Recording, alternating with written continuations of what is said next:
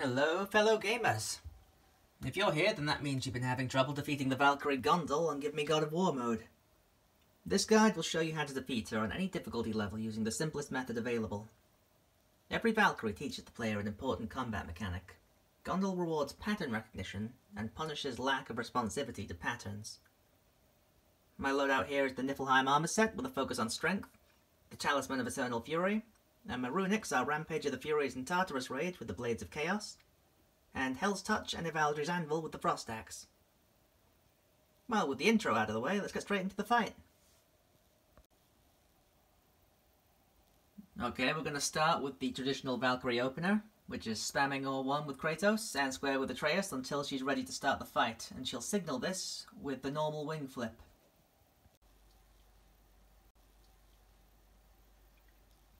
Alright, there's the wing flip. Now, I'm going to start unloading runics. So here I managed 3 of them. First, Rampage of the Furies. Then Tartarus Rage.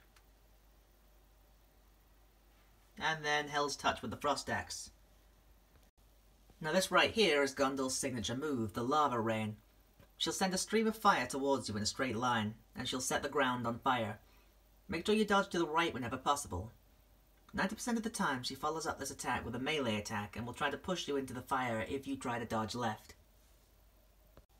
Alright, so she's following up with the Wind Slash. Now the Wind Stab. And there's our opening right now for the Valkyrie's Anvil. Or1, or1, or1. And here's a new move, the Buzzsaw attack. She shares this one in common with Ulrun.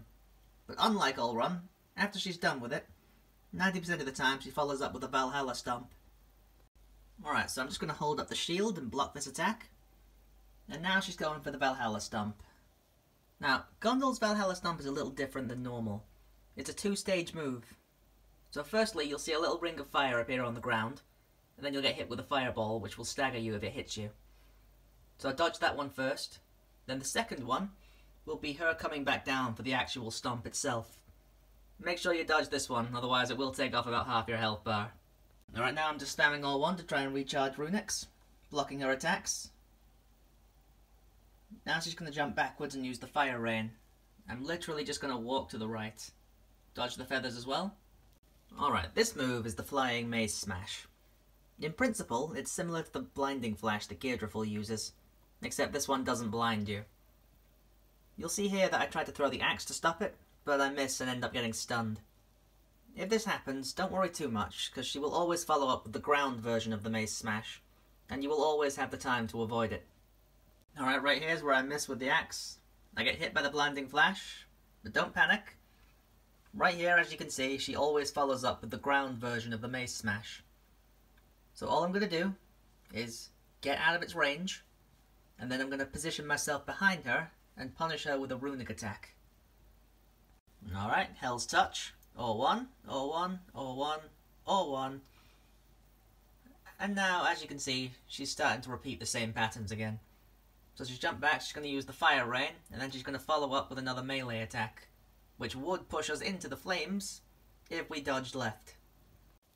Okay, so she's choosing to follow up with the Mace Smash. I'm just going to freeze this frame here for those who have trouble with this attack. If you look on the screen right now, you'll see a dome forming in the air around Gondul. This is the hitbox for her attack. As you can see, it's got a really small area of effect. She will follow this up immediately with a secondary rush attack. Always dodge to the right.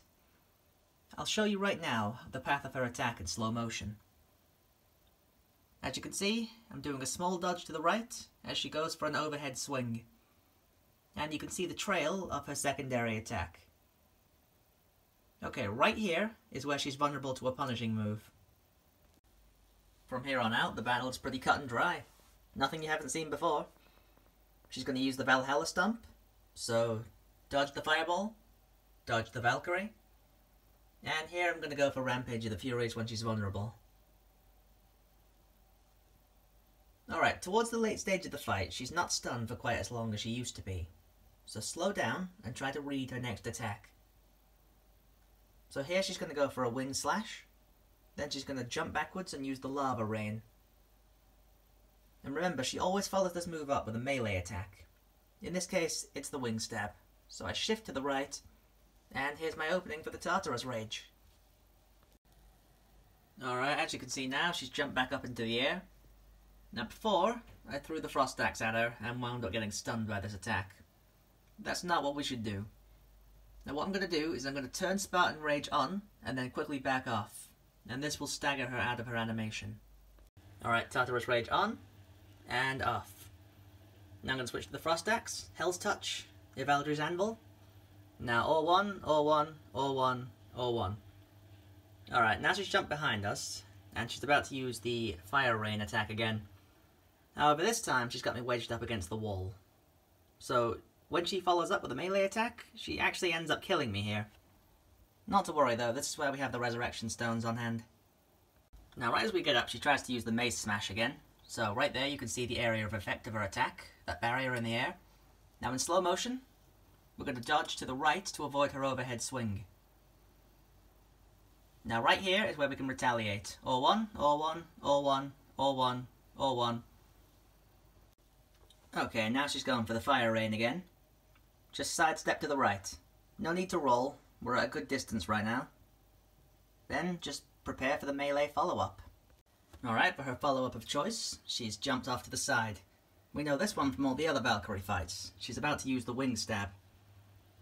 So just make sure you move to the right. I'm going to follow up with Hell's Touch. Alright, because she's basically out of health here, I tried to go for the Spartan Rage. Now here's the sequence that I planned on using. So I'm going to start off with a punch, a rock throw for extra damage, and then a punch to try and take down the last of her health. But unfortunately she has one left. Now she's going for the Valhalla Stomp. So I'm not going to panic, I know the sequence here. Dodge the Fireball, dodge the Valkyrie, and now retaliate. And as you can see, she's out of health. Just press all three to finish the fight. Now, as per usual, Kratos rips off her wings. She comes out of her body in spirit form, thanks us for her brutal death, gives us a bit of exposition on the Valkyrie Queen Sigrun, and now I go into the menu just to show you that I did in fact play the game on GMGOW mode. Alright guys, this was the guide for how to defeat the Valkyrie Gondul on GMGOW mode. This Valkyrie is on the tougher end of Valkyries to defeat. She's not that tough once you know what to do, but she's far from being the easiest to beat. Thanks for watching the video guys. Like, comment and subscribe, and share this video with your friends. Doing any of these things will help me to be recognised by the YouTube algorithm, and will help my channel to grow. Also, stay tuned for our next video on how to defeat the 7th Valkyrie on the list, Air.